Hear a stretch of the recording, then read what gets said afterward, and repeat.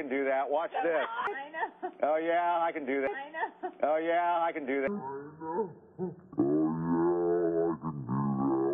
I know. Oh, yeah, I can do that. Watch this. Can everybody float around for us? That was really cool, Chris.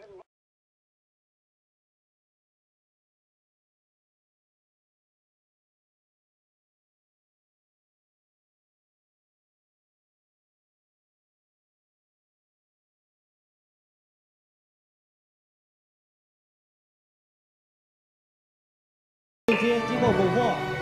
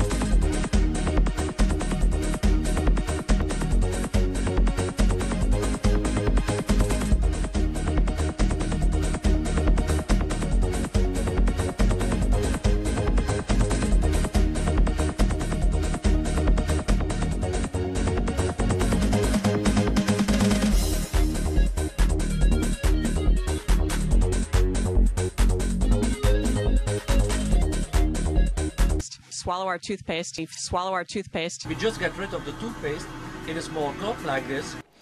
In this scene, Chris Hadfield bends down in order to adjust something, and you can see on the back of his shirt a couple of upticks on either side where you would expect wires to come in on either side of that harness in order to support it. Of course, they've computer graphicked out the supporting wires. You can't actually see them.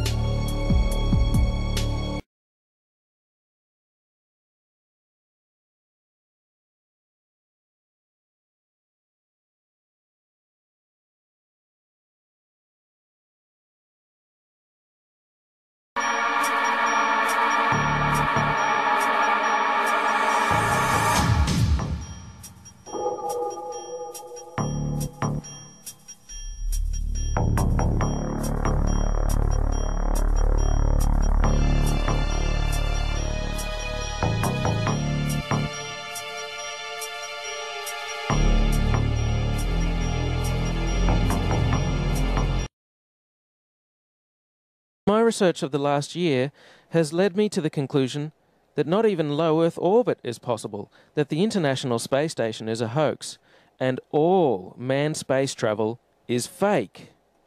First, though, let's have a look at the International Space Station. I want to talk about some of the anomalies I see there. For the inside of the International Space Station, there are a couple of zero-gravity tricks that they use to fake it. The first is they have a complete mock-up of the International Space Station built on the inside of an airplane.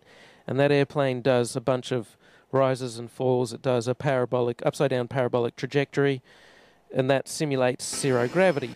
The other main way they simulate the zero gravity is with suspension in front of a blue screen. And they use that trick for extended periods of time, for longer than 45-second segments. But they can't move around as much. They can't do the acrobatic flips and rolls in the extended mode. So there's full motion mode where they can fully move around, and that's faked in a plane. And then there's suspended or extended mode where they're suspended by wires in front of a blue screen. They don't move around as much, but they can make the scene last for a longer period of time. The extended mode is much quieter than the full motion mode. In full motion mode, you can actually hear the sound of the jet engines, the engines of the airplane. In every single scene of full motion mode, in every segment of the International Space Station, you can hear this loud sound, the sound of the jet engines. You could argue that it's the air conditioning system. Not even an office air conditioner is that loud. And why is there a loud sound in every segment of the International Space Station? That's because no matter how soundproof you make it, you can't filter out all of the sound of the jet engines. An airplane is just too noisy.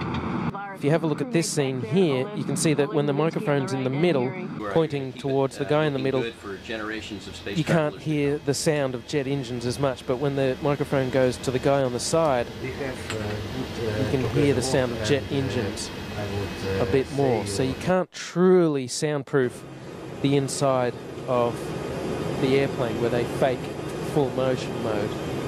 You can see in this scene from the recent National Geographic documentary Live from Space, Koichi Wakata is looking at the window there. This is full motion mode, and you can tell because of the sound of jet engines.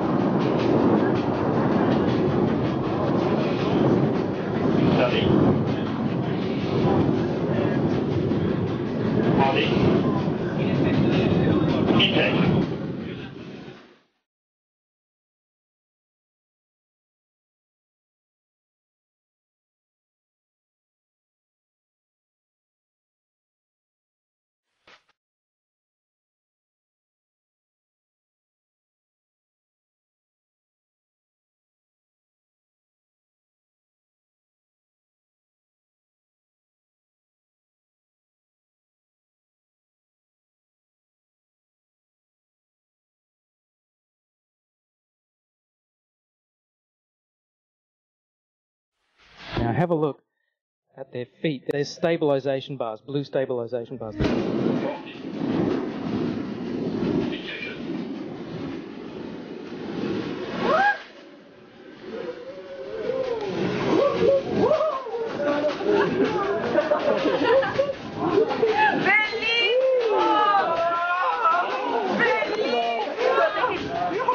To balance the rotation.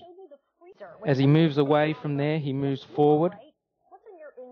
And once again, he hangs on to the bar on the side with his left hand to stabilize himself.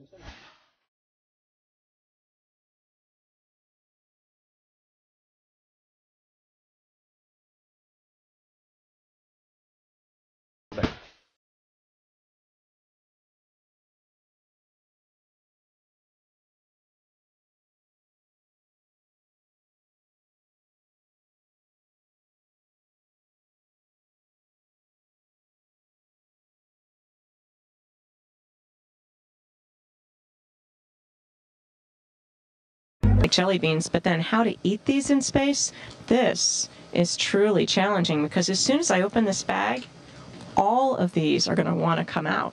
And so I'm going to have just a couple come out.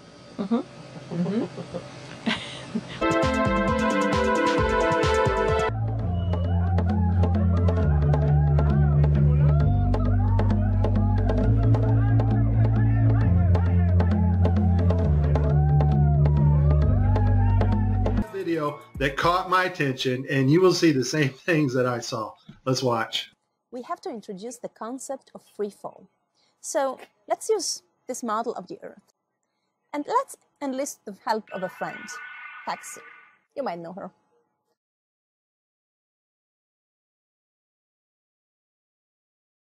So what is significant about this video is, number one, it was live to school children.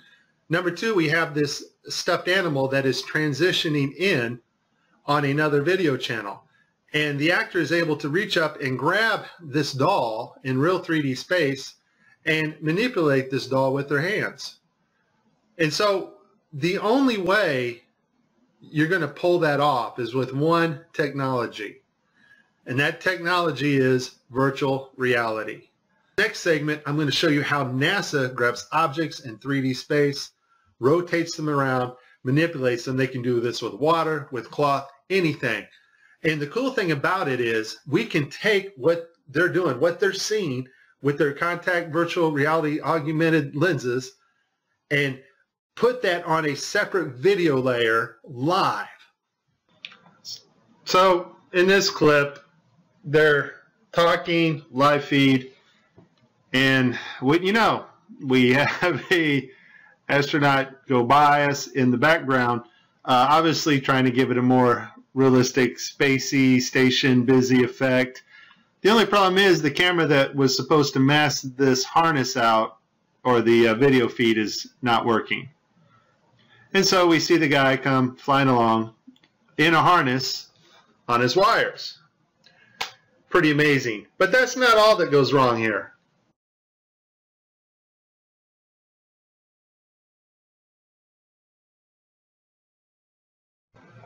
Okay, so you see to the right, this guy's flipping this hat. This hat's actually on another video channel in 3D space. It's virtual reality. They're wearing augmented contact lenses so that they can interact with these 3D objects. Now, in this scene, the guy on the left in the green shirt, he thinks he sees an object in 3D space that's being broadcast to him. So he grabs it and he puts it off to the side. He's looking straight ahead because he's looking at an object rotating in front of him, but the video channel is down that is supposed to show the viewers what we're supposed to see, and so we don't actually get to see the object that he is seeing. And I would just sum this up as a very terrible, bad, horrible day for NASA doing live feeds. Specifically, how HoloLens can turn every room of your house into a personalized video game level. But today, we want to take mixed reality one step further. So we've got something new to show you. Holograms you can hold.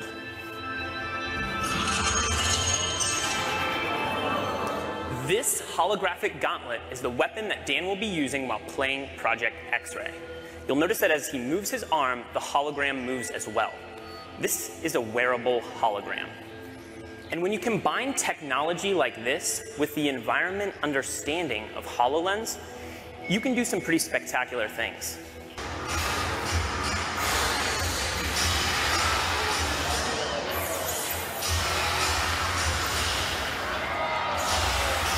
Dan can even use his shield to defend himself.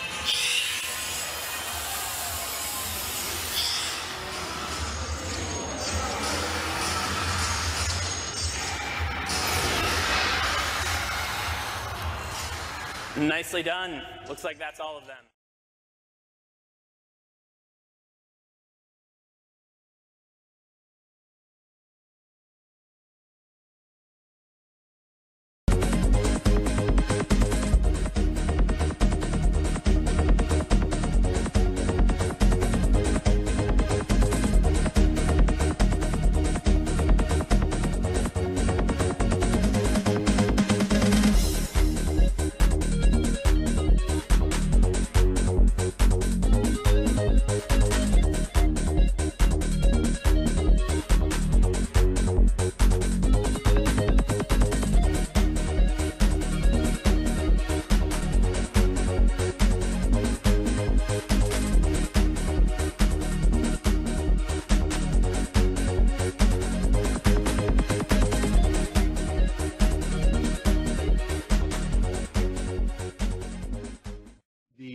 arm setup and the virtual reality glove that covers all the way down the arm and hand.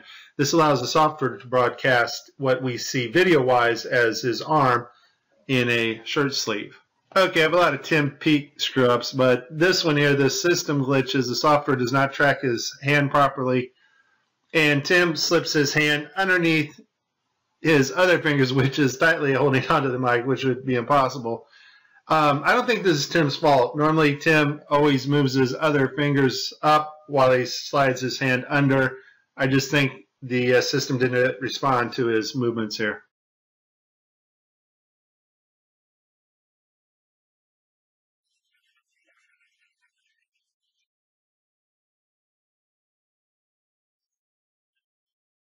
Yeah, people come out and they've run out of anecdotes, you know, and they just start making stuff up. Yeah. Like that Neil Armstrong guy. Have you seen him on the talk shows? Neil Armstrong, you mean the first man to walk on the moon? Talk about a fish story. Yeah. Man, and they're buying it. Oh, yeah. Yeah.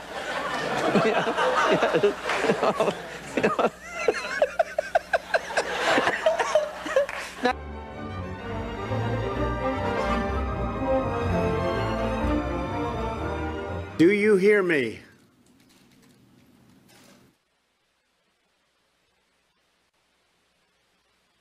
Yes, sir. We have you loud and clear.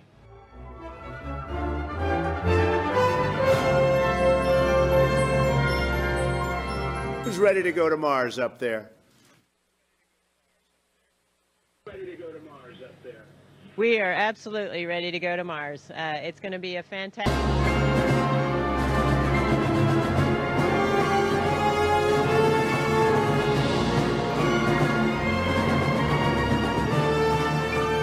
Amazing, what an amazing cheat. Amazing, what an amazing cheat. Amazing, what an amazing cheat. So why didn't I flinch? Because the laws of science differ fundamentally from those of...